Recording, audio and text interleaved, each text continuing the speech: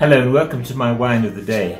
Today we're going to Durbanville Hills winery, which is on a promontory overlooking Table Bay, Table Mountain, Robben Island, and very prone to cool breezes onto the vineyards from the Atlantic Ocean.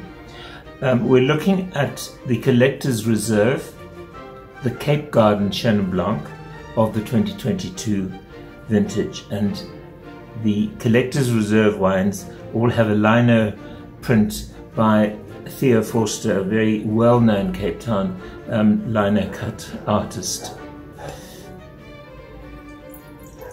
Beautiful colour, quite sort of deep lemony colour.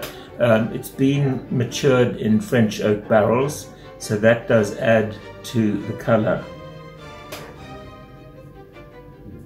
Very floral, nice orange blossom, sort of other white flowers, frangipani, honeysuckle, and then the tropical fruit coming through, all supported by the wonderful thyme in French oak barrels.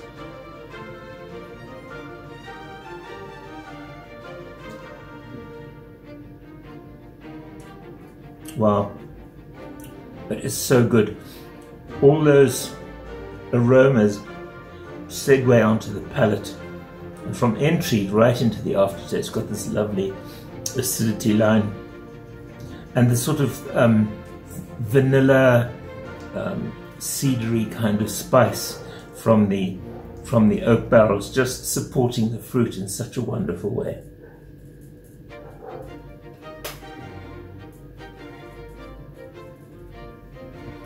Full flavors.